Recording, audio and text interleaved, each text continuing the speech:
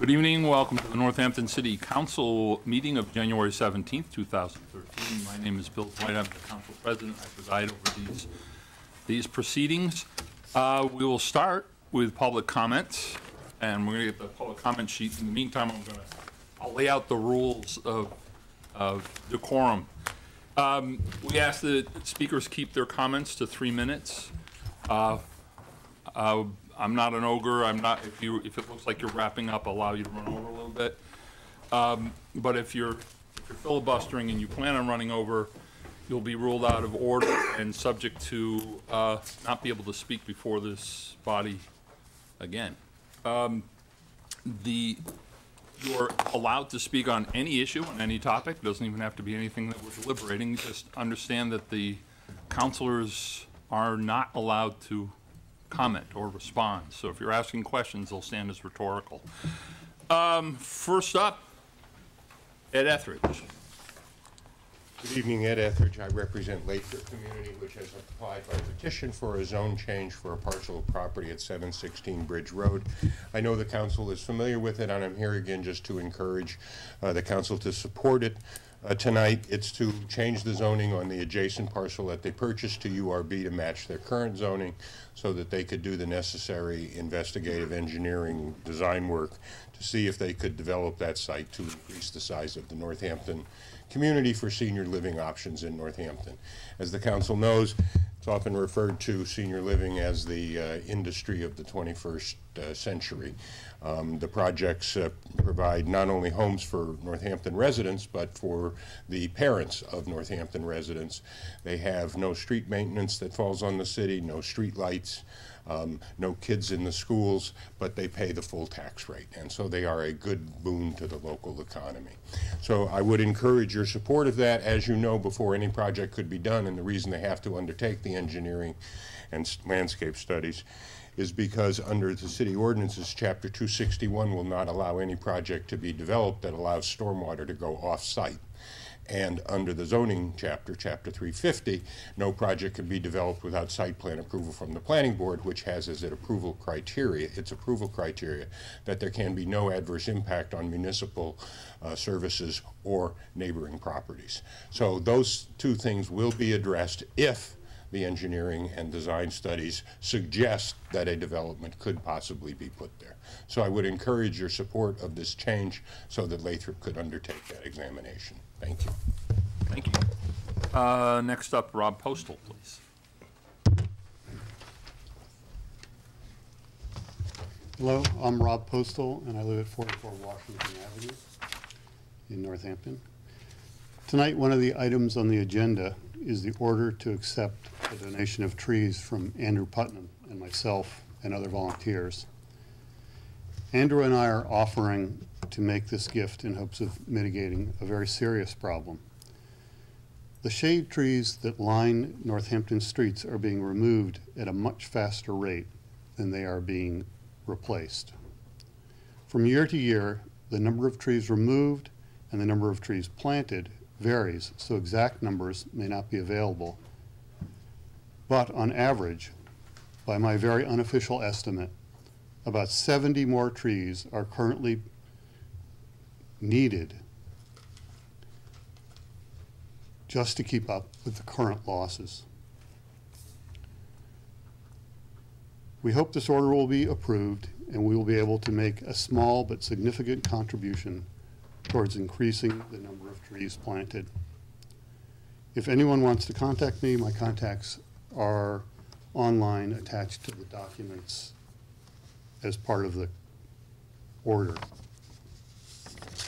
Thank you. Thank you very much. Barbara Wakoska.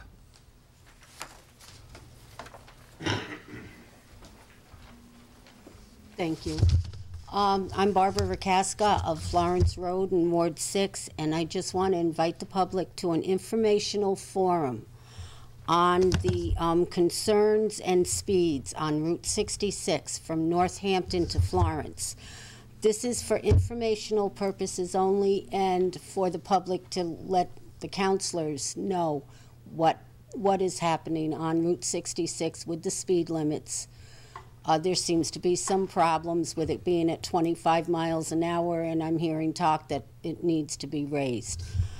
The facilitators are City Council President Bill Dwight, David Stevens, a Ward 6 resident, and City Councilor Mary Ann Labarge, and it's being put on by the Ward 6 Association. I would like to invite the whole public. It is Wednesday, January 30th, at 7 p.m. at the Ryan Road School.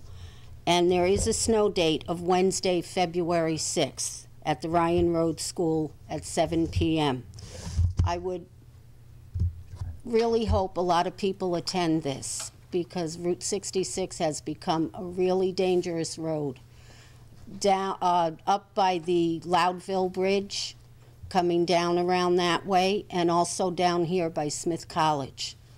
There's a lot of families and a lot of kids, and people are speeding all the time. So please come and voice your concerns. Thank you. Chuck Bowles.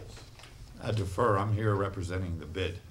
So you're just signing in then, just listen. Okay, well, That's thanks. the shortest one you're gonna have tonight. That was Betsy Stone.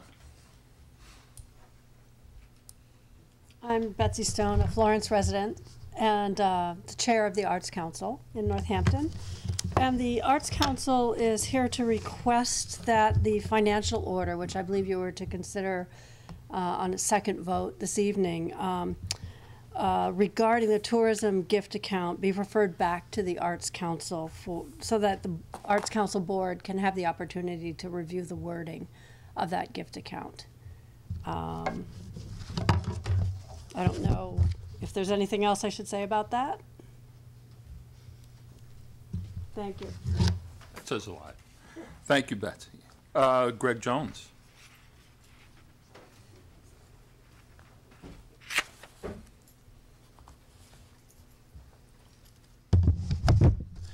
Good evening.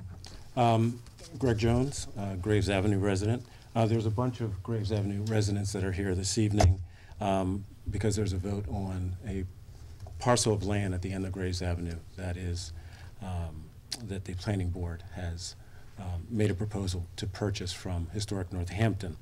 I want to thank the board, City Council, for pushing back their vote and letting us have enough time to meet with Wayne. We did meet with him. We had a spirited 2-hour meeting and vigorous.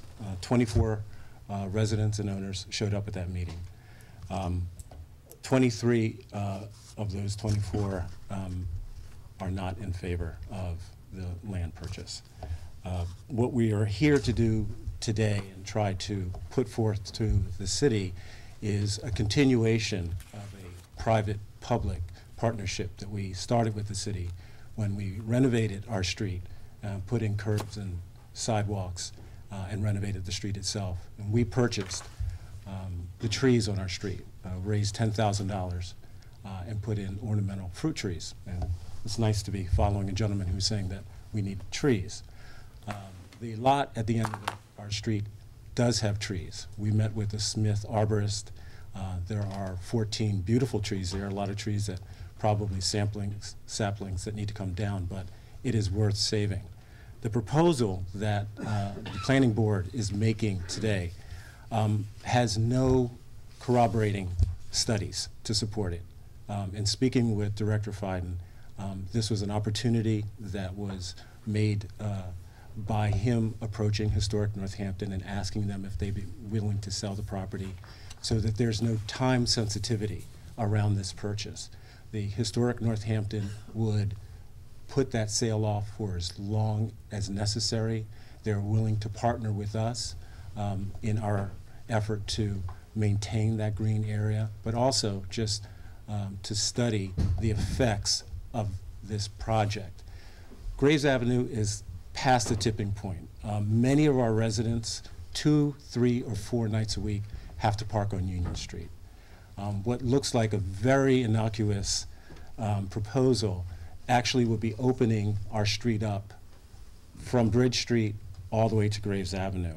And although it looks like the prairie land sometimes at 3 o'clock when the school is out, I can tell you that owners and residents who are coming home from work at 5, 6 o'clock in the evening and not being able to park, or when the bars let out and there are 21 bar restaurants within 4 blocks of us.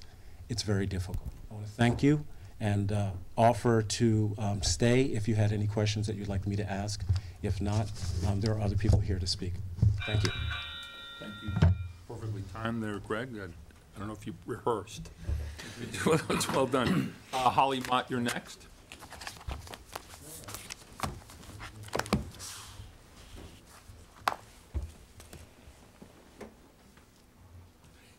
It doesn't start till you start speaking, so it's. Hello, my name is Holly Mott, and I live at 6 Graves Avenue. At our meeting with Mr. Fiden, we heard repeatedly that no plans existed yet for this walkway or any other project. We were repeatedly told that this was merely a case of land acquisition opportunity, one that Mr. Fiden didn't want to miss. I think we can all see that there would be no value in acquiring this land unless there were plans to develop it. And in this case, the development is a proposed sidewalk shortcut. We're all asking why. What is the need that this solution is looking to fill? Where are the voices crying out for a sidewalk at the end of our very narrow, very congested, one-lane street? A one-lane street that already provides a shortcut to the school for bikes and pedestrians, all 15 of them. The voices I hear crying out daily are those of the parents who need to drop their children off in the morning out of their cars, on their way to work, or just simply because they don't feel safe with their children walking to school on their own yet. Bridge Street School has serious issues with safety during pickup and drop-off every morning and every afternoon. If you haven't witnessed it yourself, I encourage you to make a point of passing by at 8:45 any morning of the week. I do so regularly on my way to work, and I gasp and cringe daily. Parents struggle to safely drop their children off amidst buses and other traffic, and are often breaking school rules to get as close to the main office door as possible, suffering the curses of teachers and other parents as they bottleneck the back entrance to the parking lot. I know this because my own daughter was a student and a walker at Bridge Street School for the 6 years that we lived on Eastern Avenue. I had to be at work by 9, and this meant dropping her off from my car amidst all that I've mentioned here. She's a junior in college now, and what was the reality then is still the reality today, and it's worse. The sidewalk will become the next place where parents will be dropping their children off to school and picking them up. This will be the next closest and least monitored place to pull up to the curb and let their children out safely at the start and end of the day. Graves Avenue can't handle this kind of traffic. I'm all for safer and more convenient alternatives for vehicle drop-off and pickup at the school, but not on a street where it would increase already congested traffic, lead to accidents to the entrance of Market Street, and potentially lead to pedestrian accidents as hurried parents rush to turn around and exit the street. It's a bad plan. It doesn't answer the cry that is being called out so loudly. And the reality of what will happen is that Graves will open up as an accessible place to drop off your child from a car. And in a city that suffers deaths and accidents to pedestrians annually on Elm, Main, South, Pleasant Streets, and others, let's spend our tax dollars building safer sidewalks where they're needed. This plan is selfishly motivated and serves no existing need to the residents of our city. Thank you. Wow, it's. And I did Ben Babbitt. Ben Babbitt. Ben Babbitt here? There you go, okay. I was also going to speak on Graves. I was going to speak concerning the tree situation. I was wondering if I could defer to someone else from Graves. Sure, absolutely. Anyone's welcome to relinquish their time. Thank you. Yeah. Appreciate it. Hi, my name is Phil Cass, former resident of Graves Avenue and present owner of property on Graves Avenue. I don't know too much about city government and process, but when I heard about this, and I think the city planner was at that meeting, and I heard about the so-called plan a couple of days before that meeting, and we asked the planner as to what the plan was. And basically he said, we don't really have a plan, but previously we've had situations where there was a lot of public outcry, and ultimately once we did what we planned to do, people were happy with it. Well, I guess that's just was a little puzzling to me that a city would be allocating their money so based on such vagaries. And when I guess I tried to pinpoint them, what I heard was that they were interested in a shortcut for the children at the school, and that this idea had been discussed with the previous principal and present one, neither of which was at the meeting, and nor was there a single parent of any child at that meeting, and I don't know if there's any here tonight or they've previously spoken. I guess all I can say is that it seemed puzzling to me that, you know, aside from the interests of the people on Graves Avenue and the dangers that the street presents and the potential lawsuits that could happen to the city when someone backs out of a driveway in a crowded one-way street. I mean, it's easy after the fact to say, oh, we didn't think about that. But, you know, in these days where crazy tragedies happen in towns that never would expect them, it seems almost preposterous to me that we have a non-plan based on an idea of convenience to provide further access to a school that just opens it up to all sorts of dangers. I would think that the money could much be better spent making the school safer and more secure and not open back alley entrances to the masses. It wouldn't be assured, when I lived on Graves Avenue, unfortunately, you know, there was an alley next to my house. Oftentimes I would find cardboard boxes and alcohol bottles. It's not the way to go. It's not a plan. It's an ill-conceived plan. There's no plan. And it doesn't address the so-called interests that have been put out there, which is a safety of children. And convenience is, in hindsight, when people look back and say, well, that was convenient, but let's talk to our town council about what lawsuits we're now facing out of a convenient choice. Thank you very much. Chris Shadoyan.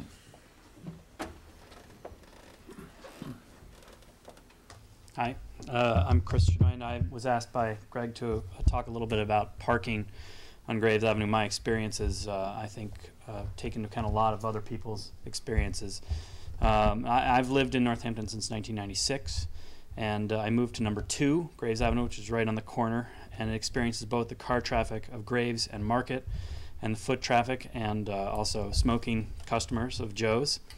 And I spent my first year as a Graves resident pleading with the guys who pick up trash and recycling on a daily basis to come later than 5 a.m. Because since there's not enough room for even a Honda Civic to back up and turn around on Graves, they'd back their trucks up the street, beeping the whole time, 5 a.m. And I managed to get them to agree to show up after 7, which means that sometimes I'm lucky and they show up around 7:02. But again, I want to talk mostly about parking. That leads into this. And within 2 months of moving in to number 2, the front fender of my car had a huge hole in it. I have no idea if it was a random car or one of the trash trucks, a drunk guy with a hammer. No one took credit, so, you know, since my car wouldn't pass inspection, I had to pay for it out of pocket, which cost me, one person, more than the amount of money this planned purchase will cost the city of Northampton. And the building that I live in, which houses numbers 2, 4, and 6, which Holly lives in, has no off-street parking. I think it's one of the few houses on the street that has none whatsoever. And we have about 8 residents, which I guess is more like 7 because one's in college and one's a baby. But we often can't park on Graves at all. As Holly said, we often have to park on Union, even when we're carrying stuff. And even that's so crowded that I've had to park right next to Bridge Street School. And under those circumstances, I guess a walking path could be helpful. You know, I'm sorry, I lost my place.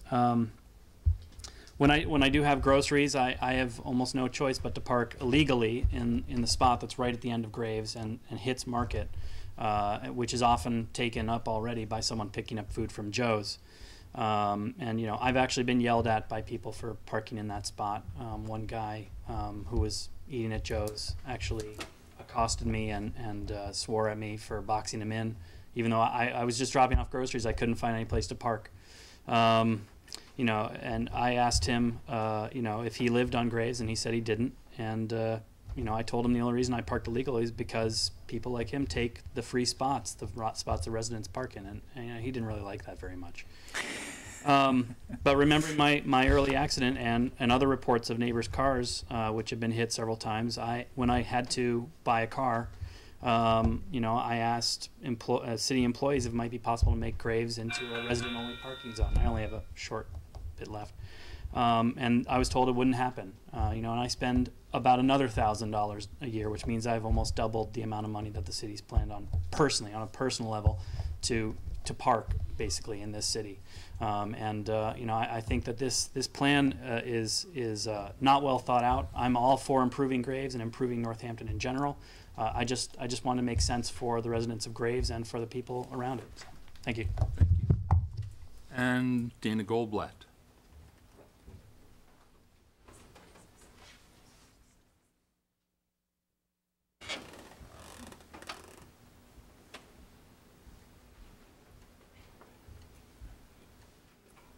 Hi.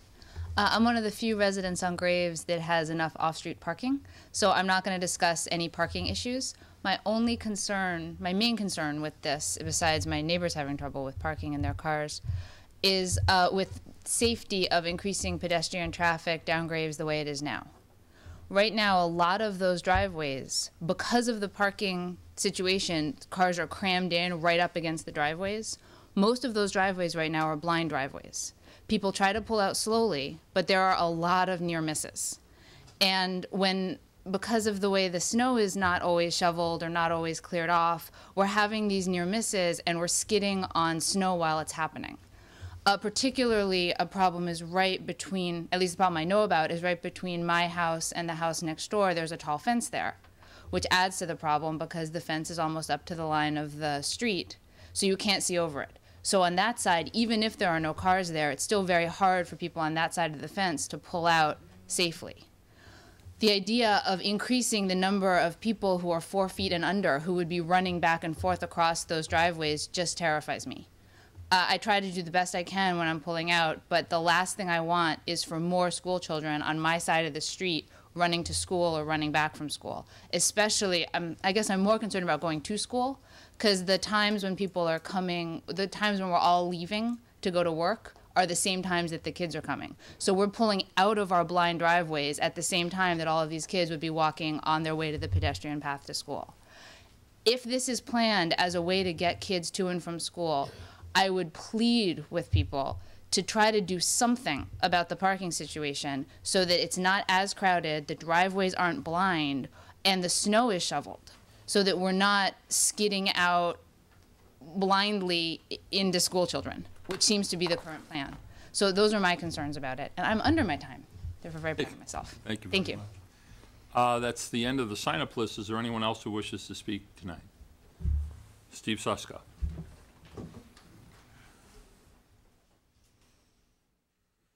You missed me. Were you on the list? It's okay. Steve Susko, 754 Bridge Road, SUSCO. I'm going to try to be uncharacteristically brief. My comments are regarding the rezoning petition for number 716 Bridge Road on your agenda.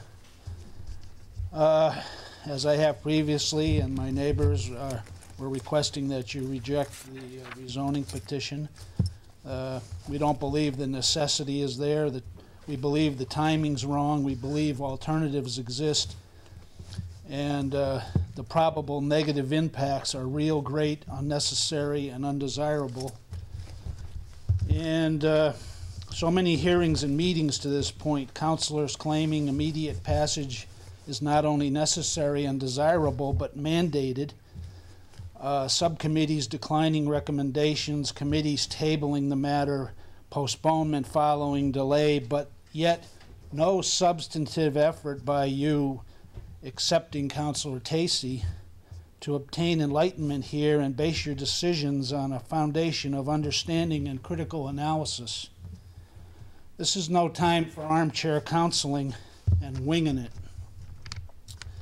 Butters and neighbors have been characterized as somewhere between complainers, one of your colleagues yesterday, and obstructionists, your at-large colleague's standing opinion. My neighbors and others don't agree. What we're doing is advocating for the situation that exists on the ground now, the impacts on us, the impacts that have taken place, and our analysis based on our long history in this area of what will become regarding these rezoning initiatives. And if this is complaining, then so be it. And if this is obstructionist, then so be it. I'd also like to remind you that the planning director has stated that the rezoning initiatives are to include the entire area from the Meadowbrook Apartments all the way to the River Valley Market, which is the entirety of the Pine Brook watershed. And we're not looking at this as individual little parts that never seem to add up to what becomes the problem, and we're hoping that you will. Just a few comments regarding the Lathrop community's comments this evening. The original Lathrop community establishment, in which I attended the meetings and hearings some 22 years ago, the drainage plans were part of the rezoning initiative, even though they eventually did become a problem. Oh, I'm out of time. I'm going to give you a bit. You were indeed on the list, so if you've got one more minute. I just have a couple, I'll finish it up. Rezoning is for keeps here, and this property can be flipped. There's already a very large portion of the Lathrop community which is undeveloped and already rezoned URB and is ready. The engineering study does not require rezoning, and I will remind you that the EDLU input is still outstanding. Thank you. Thank you very much. Is there anyone else who wishes to speak? Yes, sir. I'm not on the list. That's fine. That's fine. You qualify. You're the public. Okay. You qualify. Please give us your name and your address. Yeah, my name is Andy Turret. I live on Graves Avenue. I'm a resident, and I just wanted to add something that was omitted, and that is there has been an interest in creating a land trust. There's 10 owners on Graves Avenue that would be interested in creating a public-private relationship with the town and purchasing. They're willing to invest $1,000 and purchase the property and work with the city to come up with some agreed usage. And that's it. Thank you very much. Is there anyone else who wishes to speak? You in the white shirt first, and then I couldn't see the other hand, but there was another hand over there. Okay, yes, there you are. I'm really quick. That's my name is Ariana. I'm from Graves Avenue as well. I just wanted to. I'm sorry. What's your last name, Ariana? Adams Greg. Thank you. Thanks. I just wanted to state that the residents of Graves Avenue have done a really great job putting forth a really collaborative effort, and we created a document, and I just wanted to urge you to read it if you have the time. That would be really great. A lot of our thoughts and statements are in there. Thank you. We just received the document a little late, so it's. I know, I'm sorry about that. That's okay.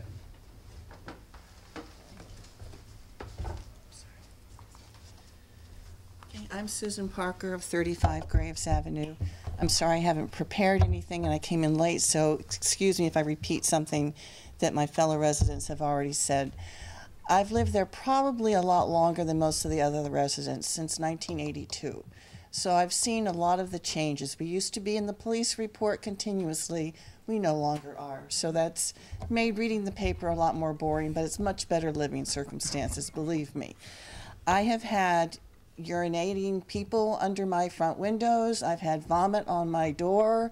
I've had broken windows from people coming up the street from the different bars and other things down the street.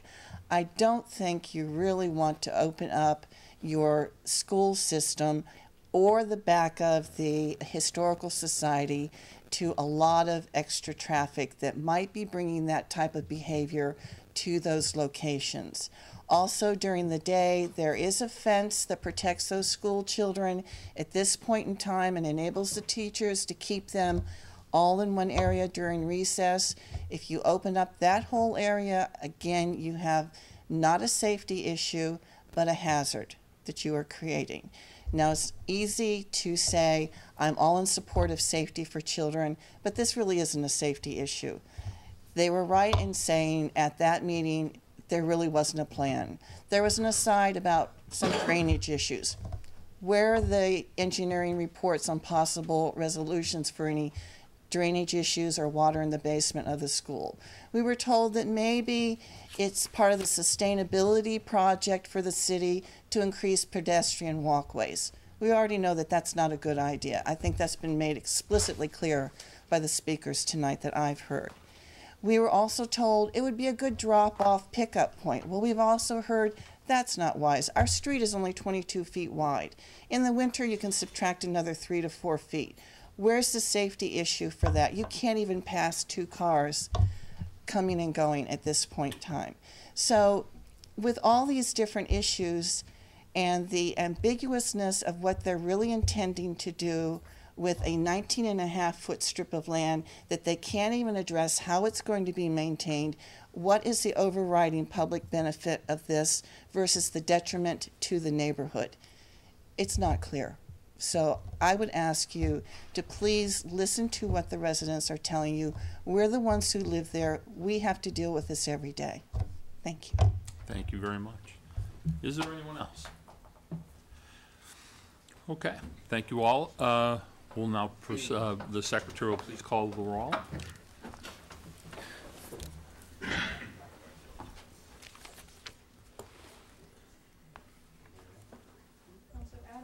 Here. Councilor Carney? Present. Councilor Dwight? Here. Councilor Freeman Danley? Here. Councilor LaBarge? Present. Councilor Murphy? Here. We confirm that we have a quorum. Councilor Schwartz will be late. She's attending one of her children's performances at the high school. Councilor Tacey is out. Councilor Spector is out as well. Accept a motion for the approval of the minutes of January 3rd. Move to approve. Second. Any discussion? All those in favor, please? Aye. Aye. Aye. Opposed? Any abstentions? The minutes are approved. We are at this juncture at the proclamations, resolutions, awards, and recognitions. Seeing none, I would actually ask the council if they would consider moving the presentation that we have scheduled later in the agenda, and moving it up to this point. So moved. I move to accept. So it's been, okay, it's moved by Councilor Adams and seconded by Councilor LaBarge. Any concerns about that? All those in favor? Aye. Aye. Okay, so why don't we do that? We'll move to the presentation from the Northampton bid and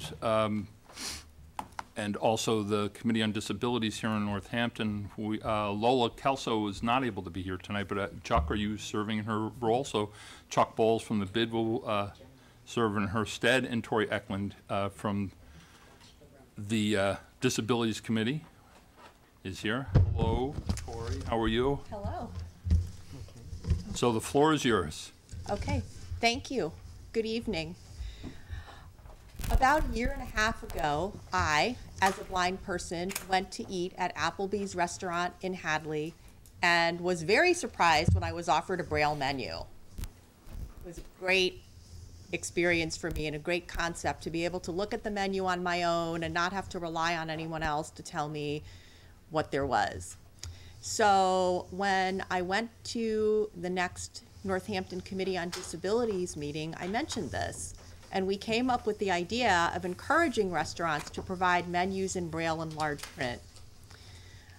The Committee on Disabilities is committed to access for all, and this seemed like something that would have tremendous benefits. City Councilor Mary Ann LaBarge has been a tremendous support and help on this project, and she suggested, collaborating with the bid, and the results have been outstanding. While the Committee on Disabilities initiated this project, The bid executed and underwrote it. There is no cost for restaurants to participate. The bid will continue to supply Braille and large print menus to all restaurants in the bid district, regardless of whether they are a bid member. There will be 4 large print and 2 Braille menus for each restaurant. The large print menus will be reprinted twice a year, and the Braille menus will be reprinted once a year. Costs range from $135 to $220 per restaurant, depending on the size of the menu.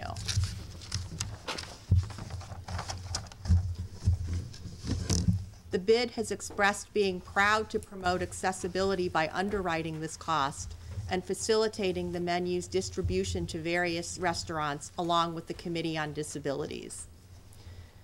The following restaurants have agreed to participate thus far, and their Braille and large print menus are just about ready. Some are ready and some are still in process. So these are the restaurants: Local Burger, Mama Iguanas, Paul and Elizabeth's, Pizza Paradiso, Sierra Grill, Siam Square, Spoleto, and Fitzwilly's. The Braille menus are prepared by the Perkins Library for the Blind, and the large print menus were designed by a graphic designer used by the bid and printed at Paradise Copies. The Committee on Disabilities will actively participate in publicizing the availability of these menus and distributing them to restaurants. I'd now like to show you examples of the Braille and large print menus that we have and answer any questions that you have about this project. We're passing those examples around now. And Chuck, did you want to add something to that too? I just wanted to say that the bid was happy to endorse this, as it was unanimous and was a no-brainer. And it's nice to be recognized for doing something good. God knows we haven't had a lot of positive publicity lately. Matter of fact, I was elected to come tonight because most of the other board members are in the bids form of the witness protection. So Chuck, short straw, got to come. Thank you for dodging the brickbats and everything. They always send the easiest guy. Are there any questions from does the council have any questions about this? Councilor Labarge, I know that you want to speak to this a little bit. Yes, I think Tori has really said from her heart of what has happened here. I don't have to worry about people with disabilities, people who are blind, who have to travel out of our city to find a restaurant with the Braille. Now we have several restaurants in our city, and it's opened the doors where they have the rights now to be able to go into a restaurant and have a Braille menu, or even the large printed menus, which we do have a couple of residents on the Committee on Disabilities who are very, very pleased with the large print. But I have to say, when Tori had brought that up at our meeting, I was just my heart was like, we need to do this. And she kept bringing it up about there was no restaurant in Northampton and she had to travel out of town. So I know our wishes come true, and I want to thank the bid.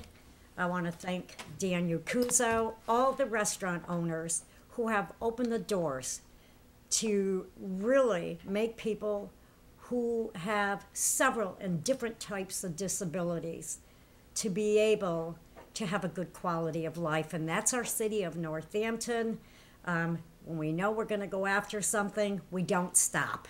There was a little break here for a while, and I had to say, I said, Tori, we're not going to let it stop. Get Dan back. Let's find out what's going on, and it moved. So please let Lola, Dan, and all the restaurant owners, that all of us and all my colleagues really appreciate what they are doing. Our pleasure. Thank you. Thank you. One of the things, the American Disabilities Act, the ADA, one of the tent poles for it actually is accessibility, of course, but the principal focus is dignity in the and providing an opportunity for dignity, for someone to enjoy their lives without the ignominy of coming in a back door or asking for someone to read them a menu or enduring some other hardship simply because even though they could be easily rectified. And so I'm very grateful for the Committee on Disabilities acting on this, the bid. I think that this speaks very well for the community and also the participating restaurants, and I look forward to it being all the rage in the restaurants throughout the city. Any other comments? Tori, thank you very much for your efforts and energy and your presentation. And Chuck, please extend our gratitude to the bid. To the board, I shall. When you see them in that next week smoke-filled room. Okay. You better hide them. Thanks, Bill. Thank you all. Next up on the, no, those are for we can give those to Council Labarge. Actually, Tori, do you want the menus back or should we give them to Council Labarge? I need them. All right, we'll give them to Council Labarge. Next up are the appointments, elections, and public hearings. Oh, I'm sorry, I've missed the 1-minute announcements. What was I thinking? Any councilors have any 1-minute announcements? Dare I ask? No. Okay, looks like we don't. Okay. So now we're up to appointments, elections, and public hearings. There's a couple of reappointments. I move to take the reappointments as a group. The motion to second. Discussion. All those in favor of taking those as a group of the reappointments, please say aye. Aye. It's a group. Aye. I have a letter here from Paul Spector. You all have related to Brian Adams. Paul simply says, "Hi, Brian Adams is a great member of the CPC.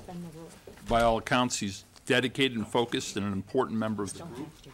He does want to serve another term, so I suggest at the council meeting on January 17th that in keeping with our usual policies, the rules be suspended and his name be brought up for a vote on reappointment." Thank you. Point of order? Sure. Do we have a motion on the floor? I'm sorry. I'm sorry, you're right. That should have been included in discussion. So is there a motion on these? Well, I thought these were all moved as, oh, we're taking them as a group. Taking them as a group now. Right, but we need to suspend, because the ones that are reappointments, you still have to suspend Rule 30. Second. There's a motion to suspend rules. All those in favor? Aye. Aye. All right. Move to take the reappointments as a group. Second. All those in favor? Aye. All right. So. Is you missed your chance. Yes. Is there any other discussion? All those in favor? Aye. Aye. Opposed? Abstentions? Thank you. The reappointments, those good people were reappointed. And those good people, by the way, I should mention that is Brian Adams to serve on the Preservation Committee, term to expire January 2016. Then a reappointment to the Conservation Commission of Kevin Lake, and his term will expire on March 2014. And then a reappointment to the Human Rights Commission with Sarah Weinberger, her term to expire December 2015. Now, there's a new appointment to the Agriculture Commission submitted by the mayor. I would like to, that's Stan Zawilki. And I'd like to move to refer that to appointments and evaluations. Second. All those in favor? Aye. That's referred. Thank you all. Now comes that magical time in our meeting where we recess for finance, and I turn into a lowly vote. Send the chair to Councilor Murphy. Mary, can you call the roll of finance? Council Murphy? Here. Council Boyd? Here. Council Labarge? Present. So we have a very short meeting tonight. All we have is that in accordance with Mass General Law 44 subsection 53 regarding insurance proceeds, the City Council appropriates $111,241.50 of insurance proceeds received from property physical damage claim from September 18th floodwater damage at the wastewater treatment facility to the sewer enterprise fund account, repair and maintenance of buildings. Move to recommend. Move to recommend. Oh, we got a motion and a second. And if you all remember, this is just the settlement for the damage down there. It will just replenish that account. The work's already been done. So, Exactly. is there any discussion? No? All in favor? Aye. Aye. And this is in favor of a positive recommendation to council. And that's the only thing on our agenda for tonight. So do we have a motion to I move to adjourn. adjourn? Second. Second? All in favor? Aye. All right. Here it comes. Here it comes back. We're not back on the regular meeting. It's hard to tell. I know for those of you who are first watching this, this looks like Shriners in a tiny car. Others may take offense to that. I was only speaking with the highest regard. We have the reports on committees. Move to take the reports as a group. Second. Okay. All those in favor of taking these as a group? Aye. All those in, Will we accept minutes? yes, I'm waiting for a motion for the acceptance of the minutes. Second. Second. All those in favor of accepting these minutes? Aye. Aye. Thank you. Minutes are approved from the various subcommittees. We've done the presentations. Now we're up to, hey, that financial order. You may recall, this was a while back, just about 15 seconds ago. Yes. Ordered in accordance with Mass General Law, Chapter 44, Section 3, regarding insurance proceeds, the City Council appropriates $111,241,050 of the insurance proceeds received from the property physical damage claim for the September 18th, 2012 flood at the wastewater treatment facility to the sewer enterprise fund account, repair and maintenance of buildings. Move to approve. Second? Any deeper discussion than the one in finance? All those in favor? Aye. Aye. Would anyone object to a second reading on this, since No. it's going there anyway? So I move to suspend rules for second reading. Second. All those in favor of suspending? Aye. Aye. Aye. I move second reading. Second. Second. All right. It's This is just an insurance settlement, basically. It's for us to collect the money, it's us to authorize and receive the funds. Just put Yeah, I it think back where it that's, belongs. let's do that. Otherwise, the insurance company gets it. This seems kind of silly. Right, yeah. All those in favor? Aye. Aye. Opposed? All right, it's passed. Now that means we need, do we need to have an enrollment committee? Councilor Labarge, will you serve on an enrollment committee? Surely. Congratulations. Oh, thanks. Foreman, something to put in your business card.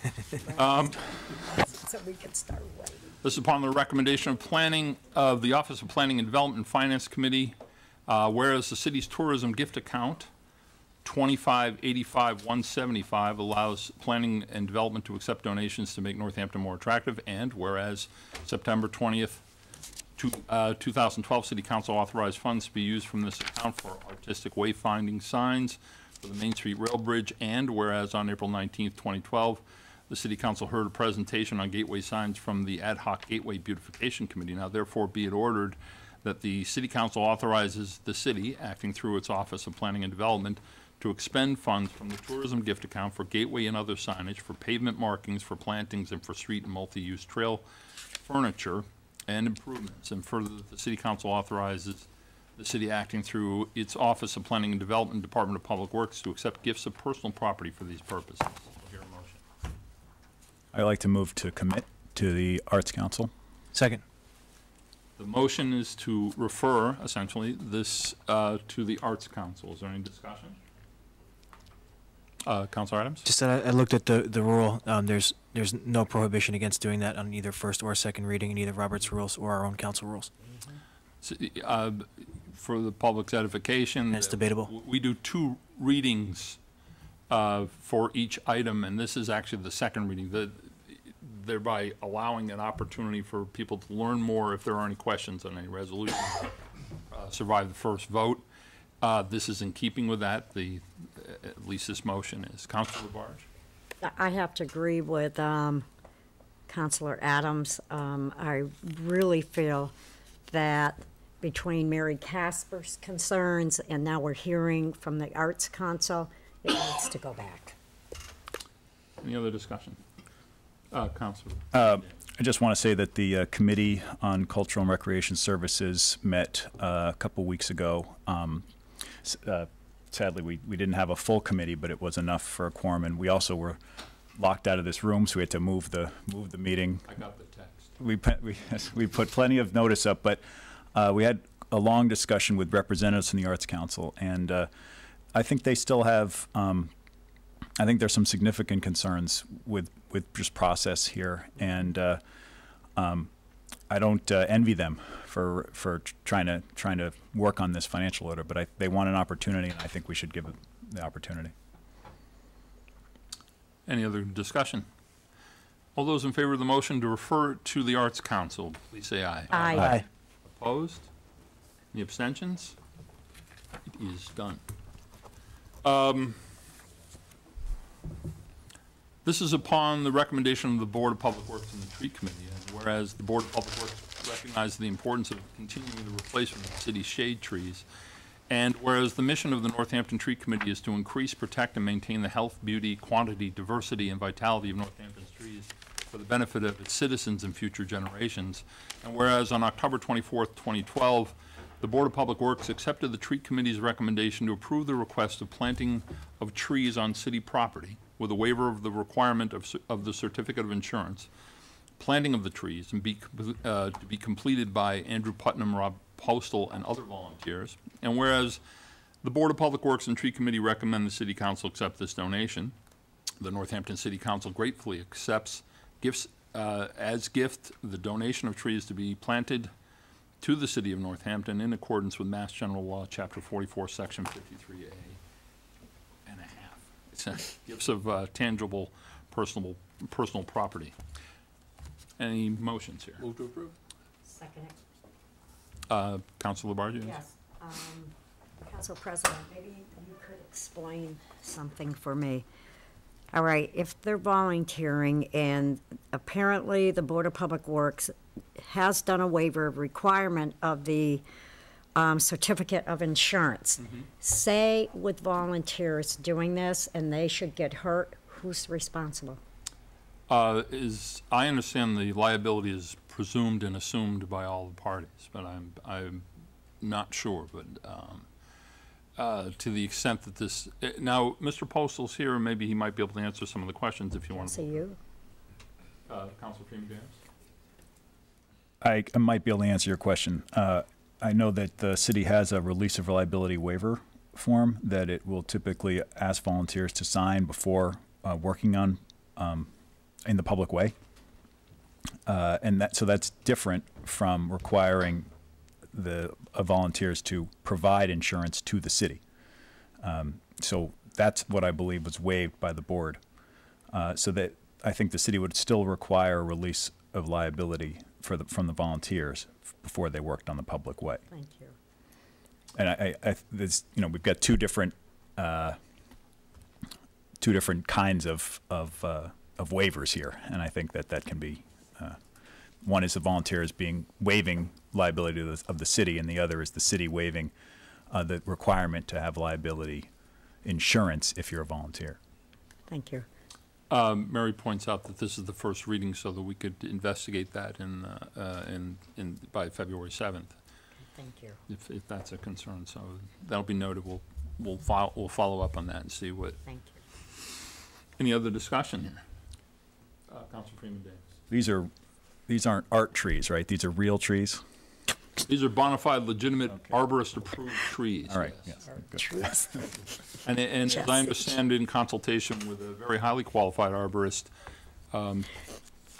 historically, city trees were decimated like trees that used to be called, streets that used to be called Elm Street. It used to be lined with elm trees, but the thing is that they were single species that were subject to infestation and blight, and they easily transmitted it. Now there's new criteria for planting trees, and I believe that these people are cognizant of all the issues associated with that, and once again restoring a shady treescape on streets. I think I see no downside other than raking. Yeah, that's right. Councilor Adams. I'd like to thank the volunteers. I agree. An extension of the volunteers in the community, the fact that the community, and we've heard a lot tonight of community involvement and engagement on issues trying to resolve problems, and it's pretty heartening to see this. I appreciate it, and apparently so the other councilors. All those in favor? Aye. Aye. Opposed? Thank you. This is upon the recommendation of the Office of Planning and Development. This is this. Now, I don't know if you guys want me to read this order again. This is up before us for about the fourth time, but I can if you'd like. This is the Graves Avenue order. This is Graves Avenue. What's your pleasure? I can read it if you like. No. Whether it. We should move it. Second. All those in favor? Aye. Is there a motion? Yeah, I'd like to make a motion to postpone indefinitely. I'll second that motion. The motion is to postpone indefinitely, which I believe is not debatable. I think it might. It's not a tabling, so, but it is debatable. Our parliamentarian informs me, so it is debatable. So, Councilor Freeman Daniels. I want to speak on this. So I understand if this motion won't carry the council, but that's my pleasure is really to, or what I'd really like to have happen is to have this not brought before council until a real plan is developed by the OPD regarding what the possible benefits of this purchase are. I know it's not a lot of money, but there is also really no time sensitivity here. This purchase was initiated by OPD. It can be the Historic Society is not going to sell to another party. I don't think there's any risk of that. And if they will, it will be to this land trust, which has come together very quickly in the spirit of collaboration to work with the city. To try to make sure that the residents work together with the city to have an equitable solution. And I think that I do not believe that this is an opportunity the city's going to miss. And I also do not believe that it is that there's a good plan. I also am skeptical whether there's actual need. Students now can walk from the end of Graves to Bridge Street through the edge of a driveway. And it's sort of a unofficial way of getting to Bridge Street School, and to make it a public way will have the kind of will be so public it'll have, I think, a lot of the negative effects that we saw in Ridgewood Terrace and Graves, and will really affect Graves Avenue. So I would like to urge the council to postpone this indefinitely. Councilor Adams and Councilor Woodward. If we postpone this indefinitely, it'll die at the end of the session, right? Correct. Conceivably. So, rather than if we voted it down, it can't be brought back. But if we vote to postpone indefinitely, if there's a plan or something else, it can be brought back by the Office of Planning and Development. So I think that's the distinction between voting it down and voting it to postpone. Before the end of December, right? Before the end of December. I would be against this acquisition simply because it's an opportunity to acquire land. It doesn't make it a good one, I'm persuaded partially by what I heard from the current residents, but also for future residents. I'm not sure if there would be a benefit to doing this at any point. Certainly not without a traffic study. Certainly not without a plan. It sounds like there are considerable safety issues potentially if the street were allowed to continue on to Bridge Street. And also there is the Ridgewood Terrace problem. For me, it's telling that 23 out of 24 citizens, as Mr. Jones stated, were against this. And I'm not sure this is necessary at all. Pedestrians can use it, so that's a good thing, and I don't think that that's going to go away anytime soon. So I don't support this, and I'm undecided on whether or not I'm going to vote to support the indefinite postponement, because I'd like the opportunity to vote it down for good today. But I'll take that when it comes. But I don't support this. Thank you.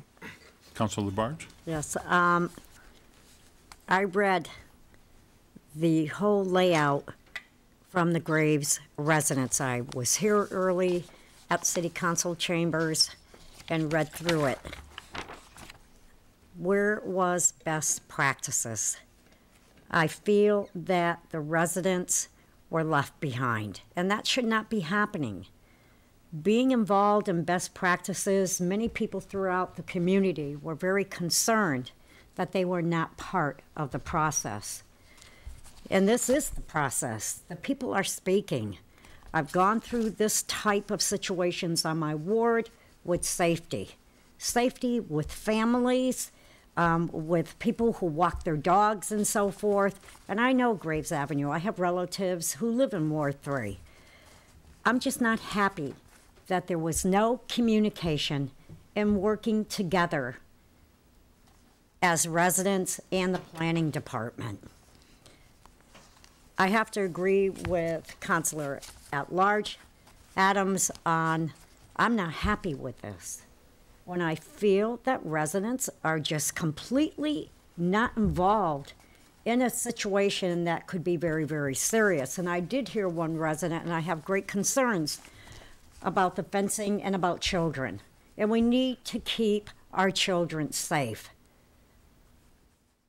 I'm just not happy with this whole idea.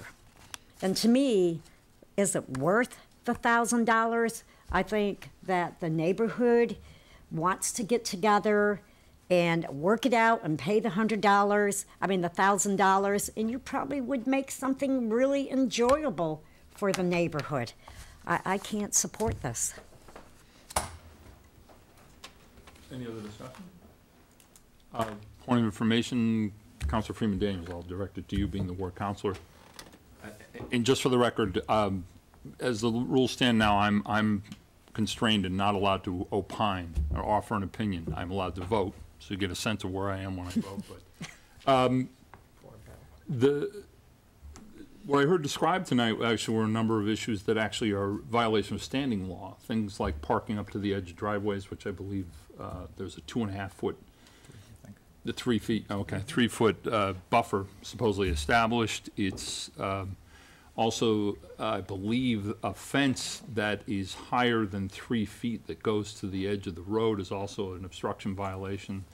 You can't do your hedges that way and other things. So, I mean, I think, however this vote ends in this evening, there are other issues that need to be addressed on that street for the safety concerns that were expressed and for the safety of the residents. And so, is there any other discussion on this? Can I Sure, just please, comment please. on that? Yeah. If you're addressing it to me, then Yeah. I think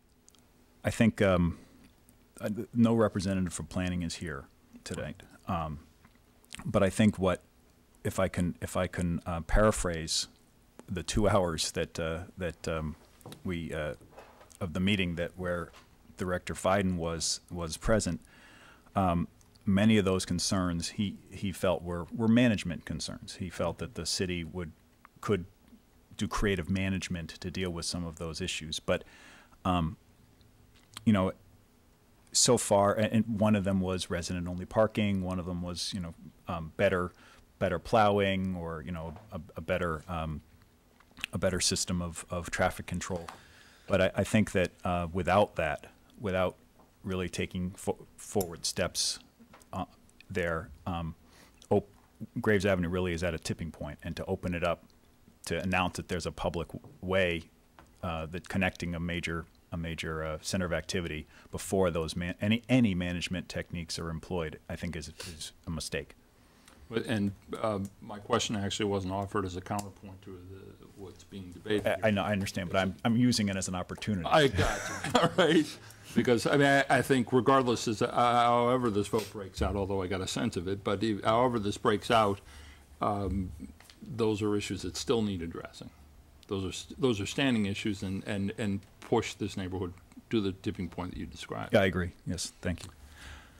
Councilor Adams. Also, I just would like to say that if there was a lack of process, on the part of the Office of Planning and Development. If there was, I would like to say that I do think that the Ward 3 counselor did a good job of outreach and accessibility. So I would like to thank the learned counselor from Ward 3. Learned Maverick. Maverick takes his applause. I guess that's the end of debate. All those in favor of postponing this indefinitely, please say aye. Aye. Any opposition? Nay. Any abstentions? All right. It is postponed indefinitely.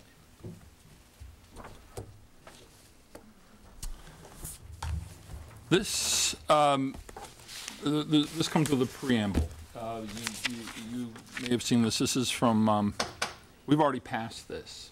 And part of the problem is that it literally it's a rather massive Scribner error that can't qualify as a Scribner error. So what we're going to do is I'm going to ask that we just fix it here on the council floor as opposed to referring it back.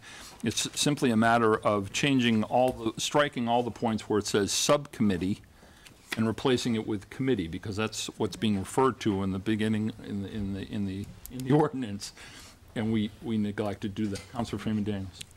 Yeah, can I actually, as a sponsor, can I just move to approve first before can we get the? We need to suspend. Oh, all right. Move to suspend the referral rule, which is it 30? Yeah, that's Rule 30. Rule 30. Councilor Labarge knows that very well. So there's a motion to suspend Rule 30. Second. Okay. All those in favor of suspending the rules, please. Aye. Aye. Okay. So I'm going to first move to approve on the first reading. Second. Okay. And so let me just say that this was, if you want to know the process here, it's one of these things where a small little comment becomes a major problem. The mayor, with the parking division shakeup, the mayor reviewed many of the parking ordinances, including TPC, and brought these before the Transportation Parking Commission. It was part of a huge package of changes that we sent through that were very well received. One commissioner on the Transportation Parking Commission said, you know, it really bothers me that we call it a subcommittee when we're not a committee. You know, we're a commission, so we should have committees. So I said, oh, that's a good point. So I amended some of the language to get rid of subcommittee on one part and just did not do it on all the rest. And so then after it was passed, the people who do our ordinance noticed the problem and asked Mary to clear it up. And so now you have it before you tonight. I apologize. I tried to just fix a little thing for a commissioner, and then we end up. No good deed goes unpunished. But I don't know if the council recalls, but this was passed, I believe, unanimously, and we were all in favor of it. And the only thing that stands in its way from being enacting is that little word to which Councilor Freeman Daniels referred.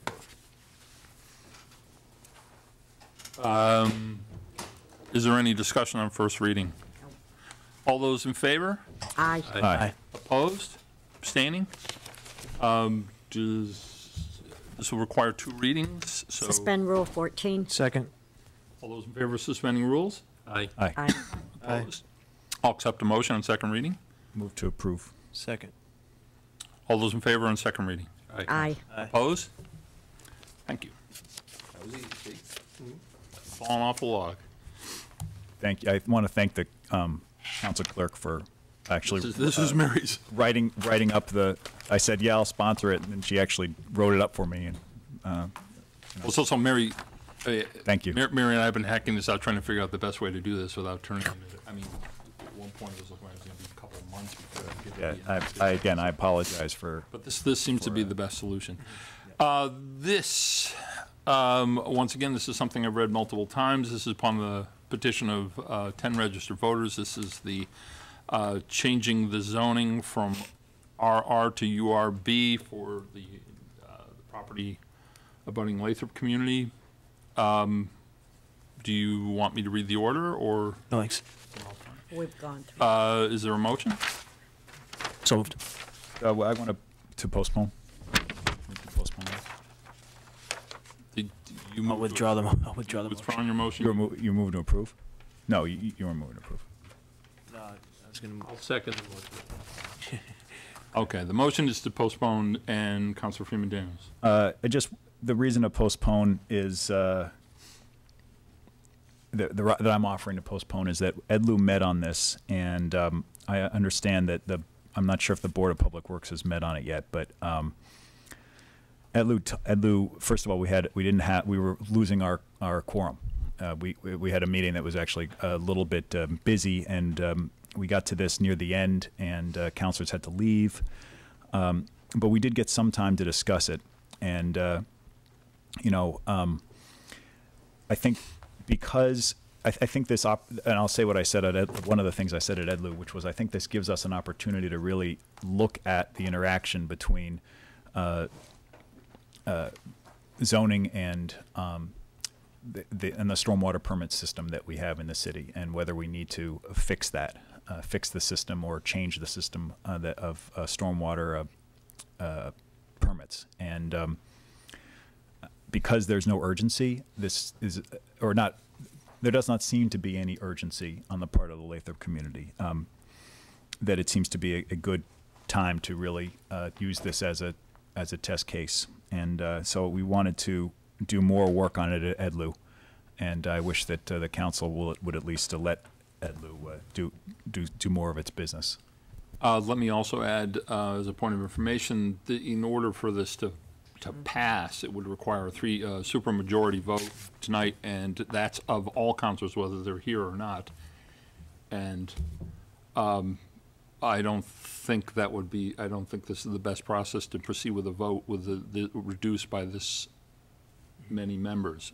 Councilor Adams. And on that vein, I spoke with Councilor Tacey by phone today, and he did say that he would like the opportunity to opine on this, and so he also was hoping that he'd get that opportunity. So I think postponement would make sense. Okay. Councilor Tacey wants to opine on this, and okay. That does not come as an enormous surprise. Councilor Labarge. Yes. Maybe you could answer this question. If we don't vote on this evening, how many days do we have before this goes dead and you have to go through the whole hearing process again? If this is postponed tonight, that's another good point of information. If this is postponed tonight, they'll have to go back to the planning board again, because it's run its course on the planning board's recommendation. If that figures in your decision whether to postpone or not, if you think that's too onerous or not, that's up to you. Can I amend my motion to postpone to February 21st? So date certain? Well, I'll leave that up to whoever seconded. Who seconded that? That was you. That's fine with me. Okay. Yeah, but does that still, excuse me, does that still cover us for the amount of days? Because if it's not passed within a certain amount of days, it's dead. It has to go back to the hearings again. I believe. Hearing February 21st. Right. I'm not sure, but I don't think February 20th is meets the threshold. I think this expires sooner than that, so it would have to start the process. May I offer some information on that? I've communicated with the Director Fiden about this 2 weeks ago, and I actually wanted to know the timeline, the specific timeline, so that we could actually know what the deadline was for the petition, and he did not give me that timeline. All he said was that if we don't pass it by the 17th, which is tonight, that it would have to go back to planning board hearings. So I believe that since the planning board was in favor of this, and I think it seems as though OPD is in favor of this, that they will try to keep it alive. So they'll bring it back to planning board for a hearing. So then as long as it's not significantly changed at planning board, I think we can still consider it. Maybe we should move to commit it, and I don't think that'll kill anything, and that'll give them just you, simple Counselor. move to commit rather than postpone to a certain date. Mm-hmm. If it has to go back to planning one way or another, Exactly. I think the proper motion. I withdraw my motion. Move to commit. I move to commit to the planning board. I second that one. Motion now is to essentially refer this back to the planning board. Any discussion on that?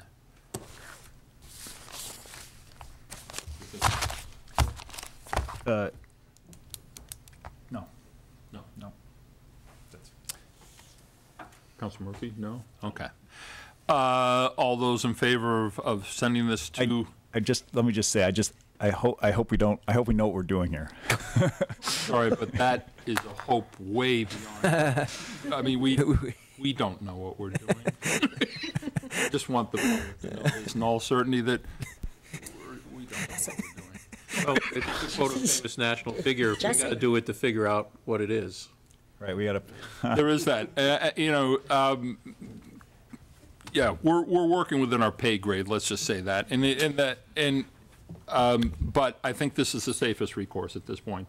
A commitment back. It would, as Councilor Adams says, this would be going back in any event. Exactly. As of tonight. The only thing I'm curious. I'm sorry. Just one question. This was also referred to the Board of Public Works, and I don't know that. I think it's already. It's still in the process there. Right. See, so that's the thing. I don't want to moot. I don't want to moot those previous referrals. I don't see that this will. I mean, I don't either. It was referred to Board of Public Works in the past. I think a postponement. We're still. Right, but that is tricky, and the only way I'm thinking through this process is this is a referred ordinance that will expire. Right. Yeah, and if we've already decided that we're not going to act on this until we hear back from the Board of Public Works, and the last that I heard that they're not going to be hearing it at least until, I think, their February meeting. And does that then take us beyond the expiration of? Yes, it does. Which would then put it into planning board in any event. I think that given the fact that things are referred to committees for our, basically as council for us, so that allows us to, because we don't know what we're doing, allow us to function with a little more knowledge. So whatever opinions that's rendered that's pending would still hold, one would assume. Unless it's amended in planning board. Without planning staff or the city attorney to consult here, I'd say that that's a fine motion. I think that Ed Lieu and Board of Public Works should continue its investigations and its work, and we might end up with slightly different map change, slightly different recommendations, and we'll just leave it to the council to work it out, I guess. I agree. I think Councilor Adams' punt is the best option at this point. It's mine. All those in favor of Councilor Adams' punt? Aye. Aye. Aye. Planning board will be so happy. They're real happy. My goodness. Don't tell me that's the end of the meeting. Update. There's an update from the council president, which I have none, as far as I know. Councilor Freeman Daniels. I wanted to let the council know that I am now the chair of the Transportation Parking Commission. It's a one-year term, and we did manage to elect to confirm 3 members of the parking committee or subcommittee, however you want to think of it, and we still need more. We need at least one more member of the public to apply. Councilors may also serve on the committee if they are so inclined. And there's even a little talk about Florence parking, so that might encourage some councilors. Florence resident may consider. You're saying that Florence. Casey, I think, finally represents the village of Florence. Okay, well, already. So that's my update. Any other updates? No, I just wanted to ask Councilor Owen Freeman Daniels. I know I talked with Pat Shaughnessy, and did you send her that application? Because no, I will. It's working all day, but okay. But anyways, my question was and is that because I saw it where you will also be dealing with a committee on disabilities. So we probably will have a couple of people who might be interested. I think that would be looked upon very favorably by the commission. Thank you. Any other announcements?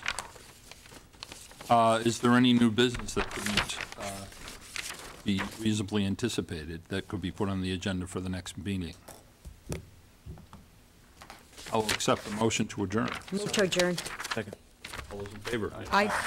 Thank you all very much. Thank you.